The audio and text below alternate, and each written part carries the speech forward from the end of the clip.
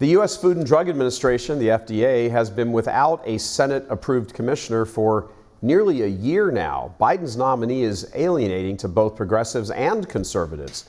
Church Militant's Nadia Hazimi wades into the controversy surrounding today's committee vote. Under your leadership in 2016, the FDA weakened the risk evaluation and mitigation strategy on protocols. Dr. Robert Califf, a former FDA commissioner, distanced himself from his 2016 decision to weaken protocols for reporting adverse effects of the chemical abortion drug.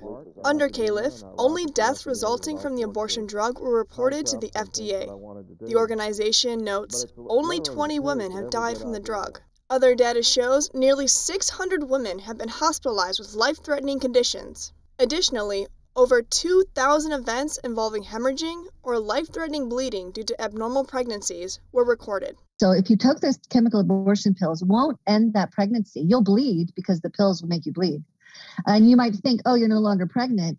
But that pregnancy will continue. And the reason why women die from ectopic pregnancy is normally the baby bursts out of the fallopian tube and the woman dies from internal bleeding. Pro-abort, Republicans in name only, including Senators Mitt Romney and Lisa Murkowski, are expected to vote for Califf. This is offset by some Democrats, including Bernie Sanders, who are expected to oppose Biden's nominee because of concerns about the millions of dollars Califf has received from Big Pharma. The FDA last month made mail-order abortion drugs permanently available.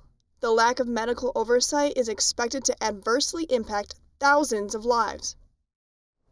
The Senate Committee on Health, Education, Labor, and Pensions voted 13-8 in favor of Biden's nominee, who now faces a tougher challenge in the full Senate.